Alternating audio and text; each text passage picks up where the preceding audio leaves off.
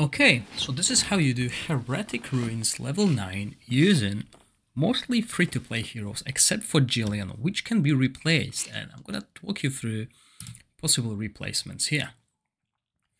So, as you can see, this is the placement I use. The main focus here is actually to kill Phoenix. We have healing prohibition from Sigrid, we have attack penalty from Sigrid, and we have attack penalty from Frubrath. As you could see, I let those birds leave, and I brought in Tonalnen. You can bring any strong single target damage dealer, even Usha here, but you will you still want to have at least 3 buffs here.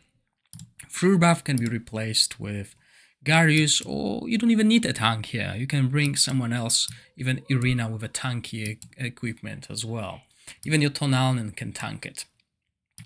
I brought in Eric here with high accuracy and witches remain. You can bring, so you can basically use same equipment. You can replace witches remain with the single target and defense down, which is the crown. As you can see, I'm aiming for this 250 accuracy on all my debuffers except for my tank, but he still manages to do it. Healer, you definitely need someone with Dispel. I brought in Jillian because I have her already developed, but there's another option that people should have if they follow the early guides, which is Anna. I stopped developing Anna once I got Jillian, but yeah, basically recovery over time here and Dispel. So if you bring Anna, you might consider dropping Frubrath for Garius to have this stronger heal. Bring an Irina instead of what's his name, Eric, but still keep Sigrid. You need that healing prohibition here. That will work, and just burst down the boss. Now the timing that I've done here, so as you can see, this is the squad. So actually I also have another setup here, but it's more pay to win oriented. So here we got added scaling, and the thing here is if I set up my damage dealers to deal with the birds, so do their attacks while when the birds spawn, I will run out of the time because we will be focusing these birds instead of dealing constant damage to the Phoenix. So that's why they are on default. Basically, whenever the ult is available, just cast it, deal that damage. If the bird is not, if the little birdie is not there, we will deal the damage to the Phoenix, and we will eventually kill those birds. And they will not heal the Phoenix too much because we have this healing prohibition.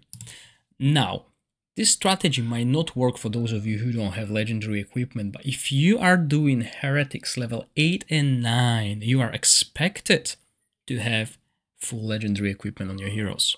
Right? You're at this stage. This is basically endgame dungeon that in an ancient battlefield that you should have those. If you can manage to do it without full legendary equipment, well done. But other than that, you need it. And the other important thing is we need to ensure our healer casts this Dispel right after the ultimate, because the burn that the bird applies will kill our team. If you dispel the burn, the next 2 skills will do barely any damage. And the skills that I mean are these fireballs. Okay, so they will do barely no damage. This is why you don't need a tank if you bring in someone who can dispel this.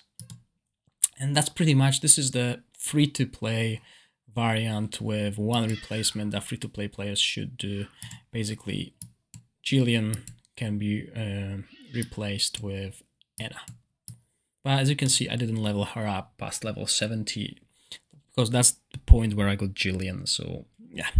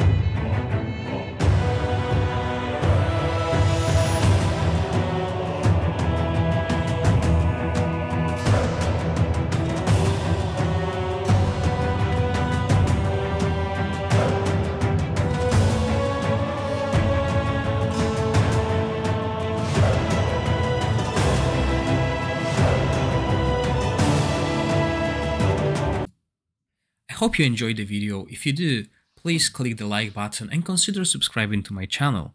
As always, thank you for watching, stay safe, bye!